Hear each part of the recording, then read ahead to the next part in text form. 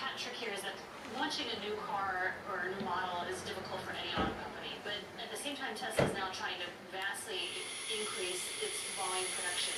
They only delivered 50,658 cars last year, so now they're talking about building 500,000 by 2018. So they both have to launch a new model and scale it, and doing that requires completely retooling their factory in Fremont with new equipment.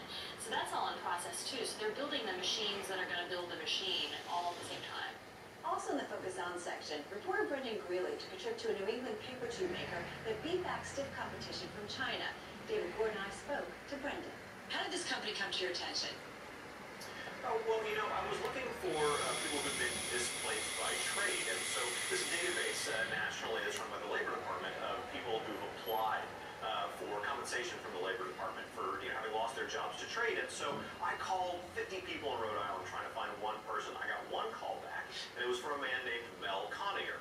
So Mel called back and he said, "I'm sorry, I can't help your story. I just wanted to call back and tell you we were going to lose 20 employees to trade, but we just got the company restarted, and we kept all 20 positions." And I said, "Well, that sounds like a bloody story."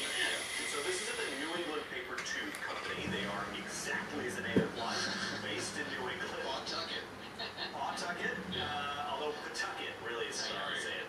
And they make paper tubes, so the things that you find in the middle of your paper towel roll, that's made by companies like New England Paper Tube. So Pawtucket is really the cradle of American manufacturing.